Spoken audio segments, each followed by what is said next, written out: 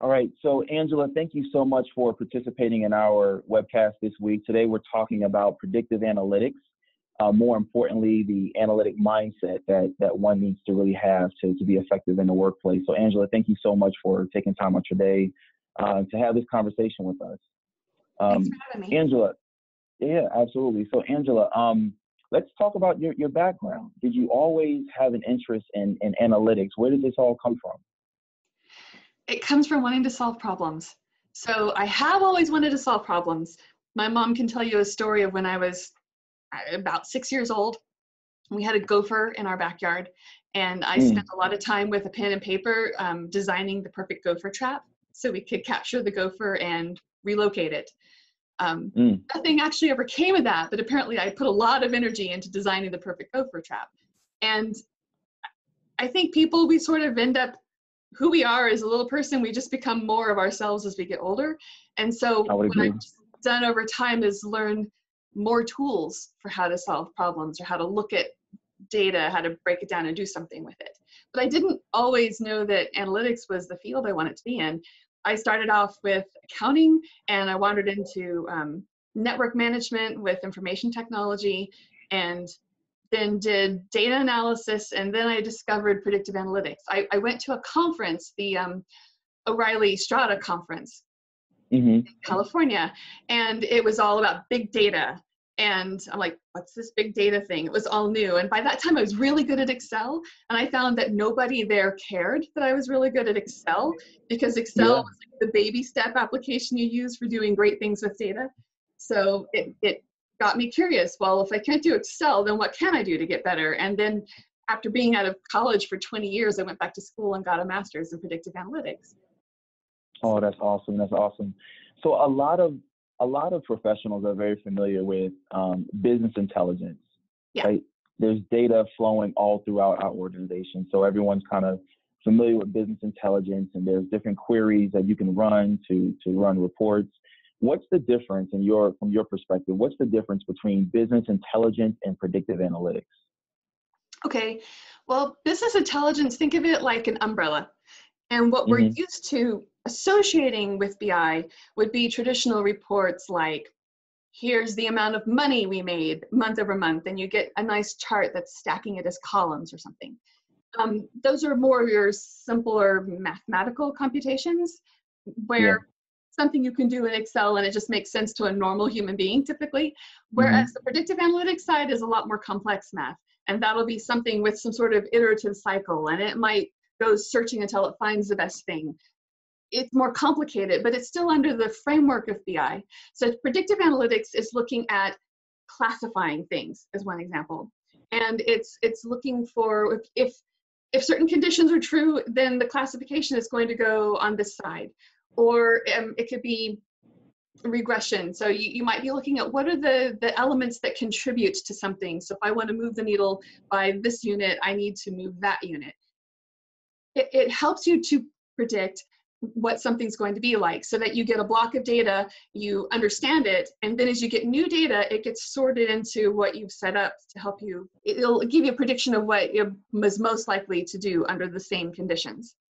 And so even preparing for this webcast, me and you had a number of conversations, and I think what we arrived at was, we know that there's a lot of tools out there now claiming to provide predictive analytics, but you can actually possess a predictive quality that helps you, or a predictive analytic mindset that helps you break down problems.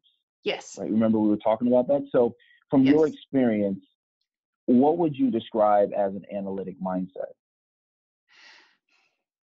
It's partly that curiosity about breaking something apart and understanding the causation behind things. So here's some situation. Why is it like the way it is? And if I want to change that, what do I do differently? And it's asking questions and just sort of tearing apart the assumptions. Or it's even just acknowledging, oh, I've been making this assumption all of the time. Well, let's take a closer look at that. And is it really the way I think it is?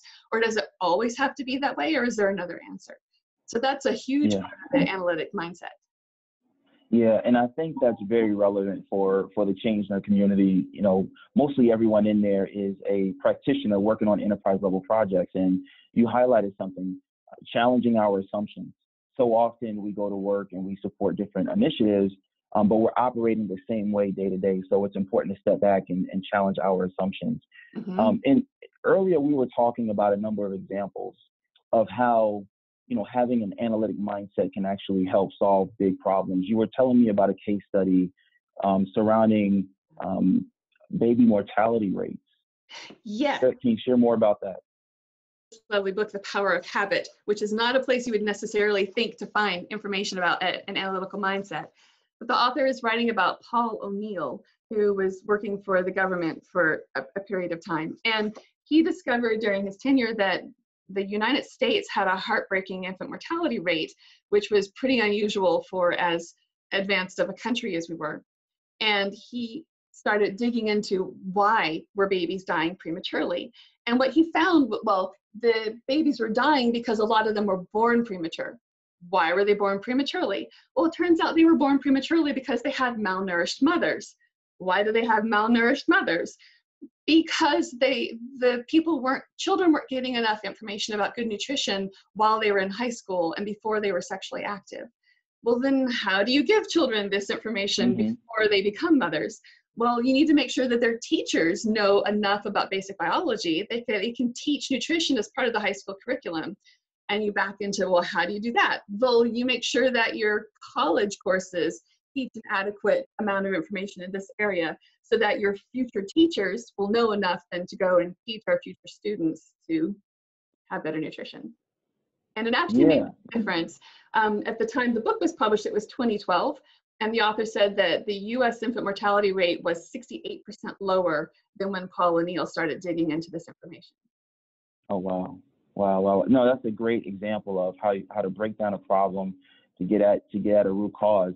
You know, earlier in preparing for this webcast as well, me and you were talking about another example of after you break down a problem, thinking about network effects and the ability to introduce a problem to a network of people who can collaborate and work together to solve a problem.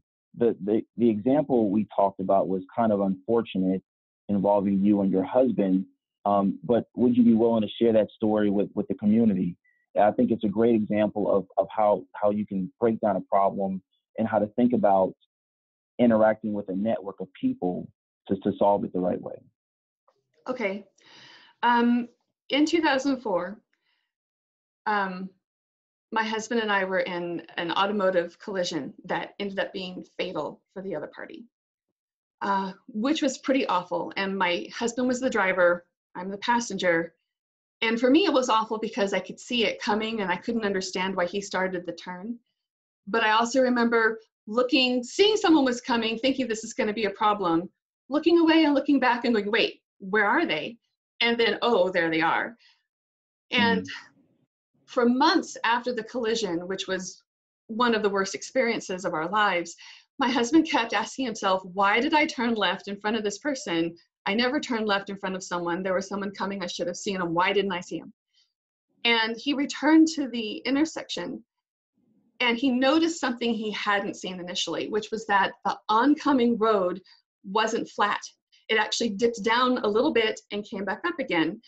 And what must have happened was that when he looked and checked for oncoming traffic, the motorcyclist who was coming at us was in the dip.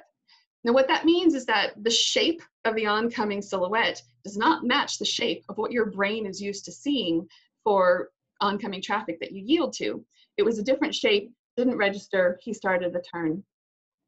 And it bothered me that this was something preventable. I mean, if the traffic signal was just changed to be a left turn on an arrow only, you could prevent any further collisions. And I thought, I've got to tell the city, but I also knew you have to tell the right person at the city to get a traffic signal change. And I had no idea who the right person would be. And I really didn't think I could bear to repeat myself a bunch of times to explain it to a number of different individuals as you get passed around. But I found it on the city's website.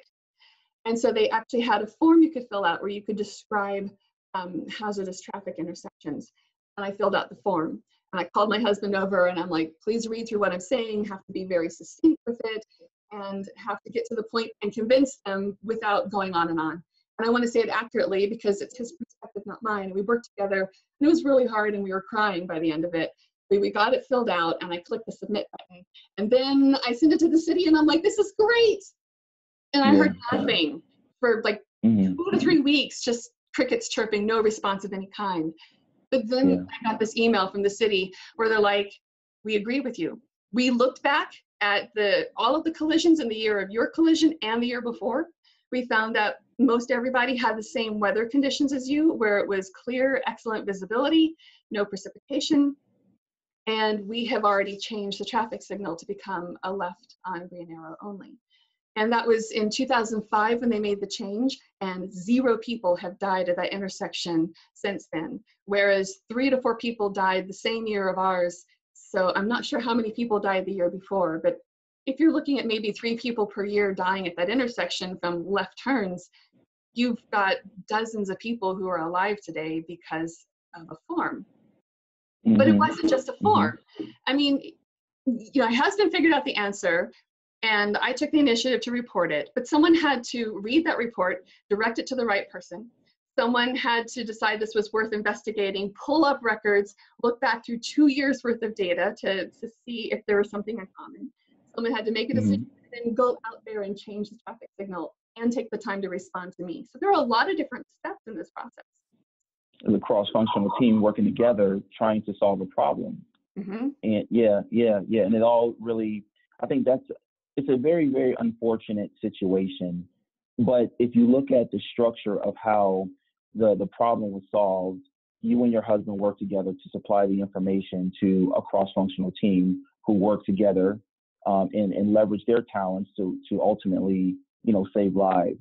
And I remember when we were talking just the other day about if we were to parallel the pattern of that solution, if we were to parallel that into organizations today. So we know that organizations are, supporting a lot of projects. If you're a mid-sized or large company, you may be implementing anywhere from 100 to 250 projects a year. We were talking about how can you leverage a network within an organization to solve a problem, to bring about awareness of a change, having an analytical mindset. We also talked about engagement, employee engagement. So a lot of organizations send out a quarterly survey or an annual survey to measure employee engagement. But when you look at what that means, it's really a lagging indicator. So if you're a leader and you get, or even if you're a change management practitioner and you do a readiness assessment, right? The results of that assessment, it's a lagging indicator. If the results come back in a poor way, then there's really nothing you can do. Do you want to share your thoughts about how our interactions within the workplace are really learning opportunities, and what are some leading indicators that we can kind of pay attention to in the workplace to solve our issues? I do remember that. I was thinking those would make for excellent survey questions, because if you have a specific change, and let's say you're doing an organizational wide change, so you need to convince a whole lot of individuals that they need to make this change. And I know that the tipping point is 70%, that your project is going to fail unless you get 70% of the individuals on board with the change and participating and embracing it. And I know the change is really hard because most people are comfortable, even if the way the status quo is miserable, it's still familiar. And it's still less stressful to stick with what's familiar than it is to do something that's completely different. So it's hard to convince people to do something that's different. But we were looking at, with a readiness survey, if you're getting that attitudinal feedback about who's willing to make a change and who's on the fence and who's resistant, I think that's a great way of identifying the people who could become your change champions. And those are the people that you train up first, and you get them to talk to others about their experience so that they can start encouraging people at the ground level. Because while the change has to be driven from the top down, the people who are in the trenches are the ones who are actually doing the actions that you need to be different with an organization. So knowing who your champions would be is a great way to get that extra support from your early adopters. So we were looking at adding survey questions to it. So you get a sense of who do I learn from? And if your company is too large to have specific names to build this network, then maybe back it up to teams. So if I have one friend in finance and one friend in the IT department and 15 friends on the sales team, then maybe I've got a different type of connection than someone else who's got a different collection of friends. And the neat thing is if you can identify who your more influential people are within the teams where you need to start, now you can help identify who your champions are with the survey. So even just by giving a quantity of the number of people that they are friends with, or people who do you learn from, because maybe we're not buddies, maybe we're not friends and we're not going to go out and do something outside of work together, but maybe I really respect you. And if you say to do something differently, I'll give it more careful consideration or a more open attitude than with this guy who I know doesn't know what he's talking about. And then who learns from me? In my current organization, I'm not actually a teacher, but I'm conducting a series of small informal classes on expert level Excel functionality, and I'm building the skills of a team through this. So I'm becoming an influencer just because I'm teaching software class to folks. And so if I have an idea for a change, they'll probably listen to me more carefully now than they would 6 months ago when they barely knew me. So it's also a moving target. If you're going to do this kind of survey now, you're going to have different answers 6 months from now.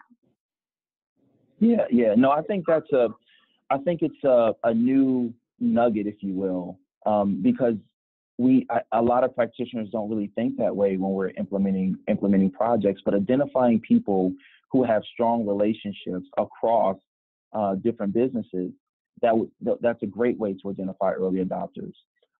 Something else we were talking about when implementing a survey, you really want to understand the state of mind of people. Can you elaborate on that concept? Well, people's loyalties towards your organization are going to change over time. I know that a lot of times when I've left an organization, it's because my manager has changed. My immediate supervisor is different now than when I started. And it's usually when I don't necessarily care for or mesh with that new person that suddenly my loyalty to the company gets broken. So if my organization wants me to do a change and maybe I'm not really thrilled about the extra work it's going to take to make this happen, if I really like my immediate supervisor, chances are I'll give it a try, even though I don't care for the sake of the organization, but I care for the relationship with the supervisor.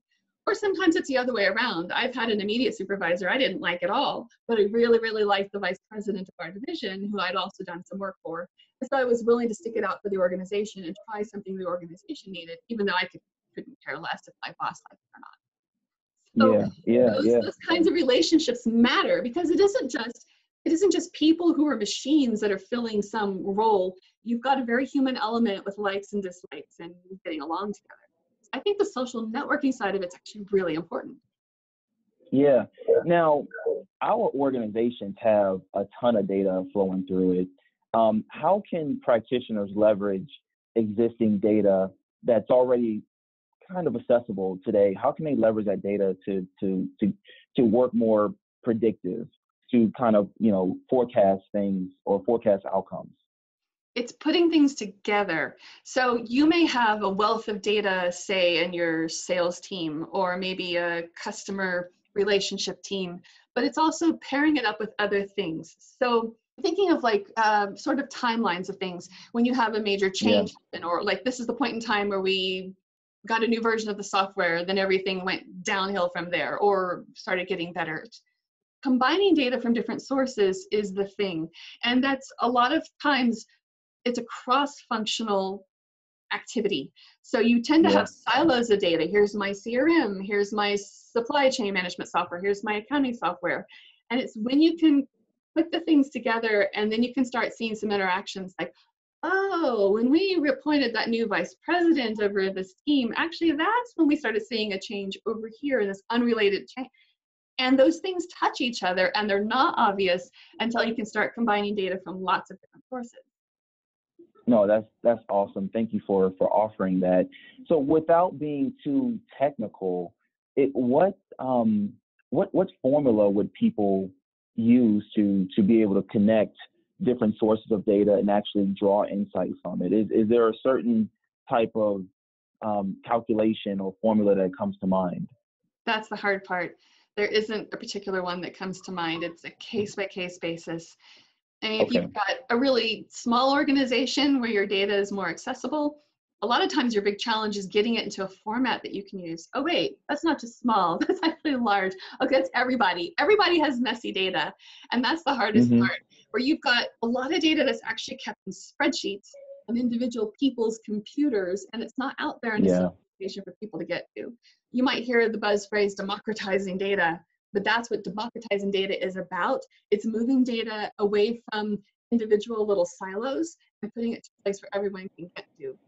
And that depends on the size of your organization and the budget you have for these kinds of things. And in some cases, it doesn't necessarily make sense to have an expensive person on staff who's a data scientist. Maybe it makes more sense to outsource something on a project basis. Small wins are the way to go. So you find something that's a huge pain point that really matters, that can impact a lot of things, and you make a change, prove how much money you save from doing that change, and then leverage that to do more changes. That's the general strategy for how to bring analytics into your organization. Awesome. No, thanks, Angela. What's the one or two things you would like our community members to walk away from this conversation as it pertains to predictive analytics or having an analytics mindset? Having an analytics mindset is about exploring and the curiosity and the not taking things for granted. And so it's also smart to look at your data in ways, how can I blend it? So it's not just, I have all these people and they're on a team, but if you think of them as a portfolio of assets, like there are a bunch of stocks and equities in a portfolio, and the portfolio performance is something, it's a different perspective. And you might make decisions based on viewing your staff as portfolios of assets. So it's challenging your assumptions and the way things have been done historically. And the tough thing about analytics is people don't want to trust a computer to make decisions for them. And that's understandable. Computers make mistakes, or computers are too rigid, not flexible enough for their thinking. But the idea is that analytics are meant to be a partner to your experience. They're not meant to replace it. So if your analytical model tells you the best thing to do is to put on a blindfold and drive highway speeds at night in a snowstorm, is that what you should do? No. No. No, you're absolutely right. Well, Angela, listen, thank you so much for participating in this webcast, and I look forward to staying in touch. Thank you so much. Thank you.